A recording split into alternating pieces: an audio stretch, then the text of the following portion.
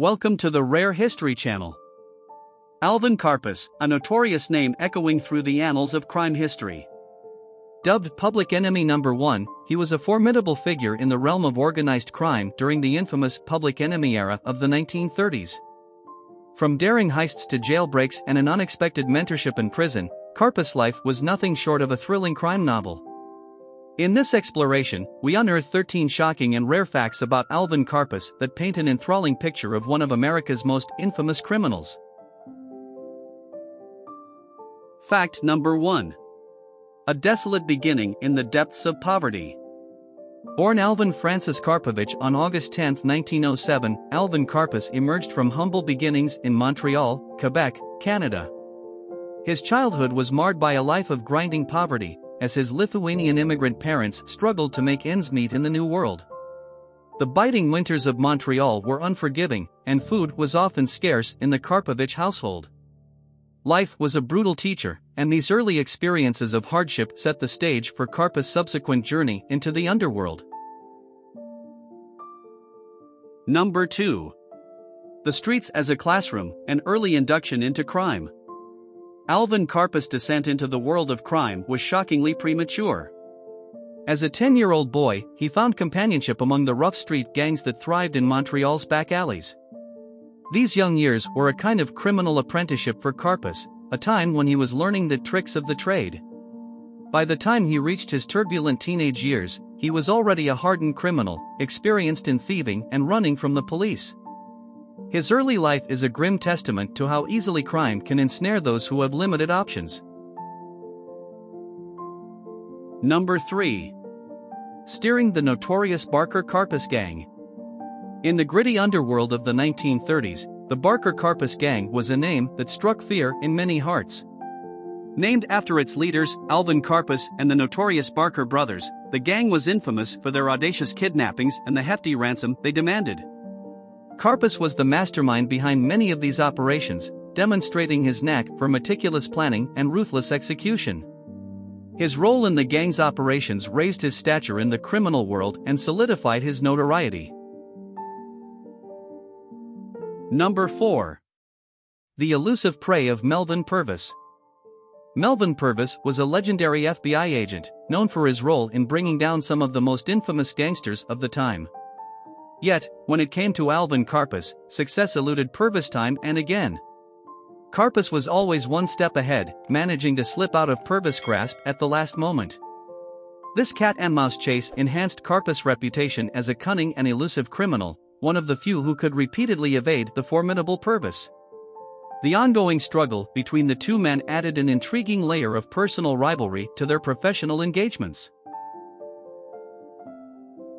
Number 5. The puppeteer behind bold kidnappings. Alvin Karpis masterminded the high-profile kidnappings of two influential figures, William Ham, a prosperous brewery owner, and Edward Bremer, a prominent banker and business executive. In both cases, the Barker-Karpis Gang demanded and received astronomical ransoms, amounting to hundreds of thousands of dollars, a fortune in the 1930s. These audacious crimes, fraught with danger and meticulous planning, splashed across national headlines, reinforcing Karpis' standing as the feared public enemy number 1. Number 6. The indomitable inmate of Alcatraz. Captured in 1936, Karpis was sentenced to life imprisonment and found himself in the confines of Alcatraz, America's most notorious island prison. Known for housing the nation's most dangerous criminals, Alcatraz was reputedly escape-proof, an assertion that Karpis never challenged. Spending 26 long years behind its cold, damp walls, he became one of Alcatraz's longest-serving inmates, a grim reminder of his criminal past and the life he could never return to. Number 7. The final stand of the public enemy. By the mid-1930s, the list of criminals labeled as public enemies by the FBI was rapidly depleting. Many had been captured, others killed, but Alvin Karpis, a criminal enigma, managed to evade law enforcement's clutches. This seeming invulnerability and defiance of the law spurred FBI Director J. Edgar Hoover to personally engage in the pursuit of Karpis. His relentless efforts eventually paid off in 1936 with Karpis' capture. Number 8. Hoover's singular prize, Karpis capture. J. E. Edgar Hoover, the formidable and long-standing director of the FBI, led the charge in New Orleans to capture Karpis in 1936. Despite a lengthy career dedicated to upholding law and order, Karpis was the only trophy Hoover personally nabbed.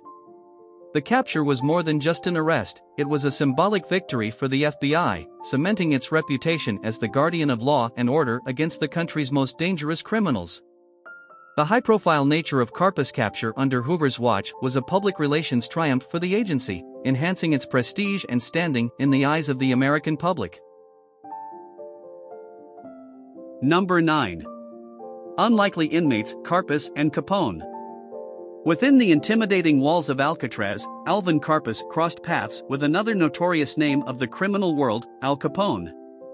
The two infamous gangsters, albeit from different eras, were both residents of Alcatraz at the same time. Karpis provides an intriguing glimpse into their interaction in his autobiography. He depicted Capone, the infamous Chicago mob boss, as surprisingly overwhelmed by the harsh realities of Alcatraz. According to Karpis, the mobster, known for his ruthless command over his criminal empire, appeared out of his depth and struggled with the brutalities of life in the notorious prison. Number 10. The unsettling comradeship with Charles Manson. In an eerie twist of fate, Alvin Karpis found himself sharing the prison space with Charles Manson during the 1960s. At that time, Manson was a petty criminal, yet to gain his infamy as the leader of the murderous Manson family. Karpis recounts their interaction in his memoirs, indicating that Manson had shown a keen interest in music. In a chilling display of camaraderie, Karpis claimed to have taught Manson how to play the steel guitar during their shared sentence. This unlikely friendship provides a haunting glimpse into the intersection of two of America's most infamous criminals. Number 11. The invisibility trick. Despite being one of the most wanted men in America, Karpis had an uncanny ability to blend into the crowd. He would often alter his appearance by changing his hairstyle, wearing glasses, and even altering his fingerprints using acid. This invisibility enabled him to evade capture for years, underlining the audacious and elusive nature of his criminal career. The fact that one of the most notorious criminals could walk freely in society is truly a shocking reflection of his cunning and resourcefulness.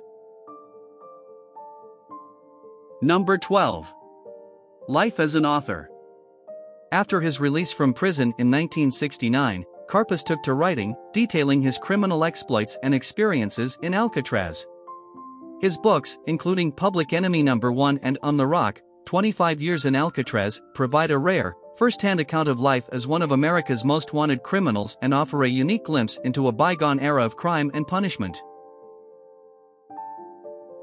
Number 13. Life in Spain and Mysterious Death. In 1973, Karpis moved to Spain, where he lived until his death in 1979. The circumstances of his death remain shrouded in mystery. He was found dead in his apartment with no signs of foul play, and the official cause of death was ruled as natural causes. However, given his past and the number of enemies he'd made over his criminal career, rumors and conspiracy theories have inevitably swirled around his final days.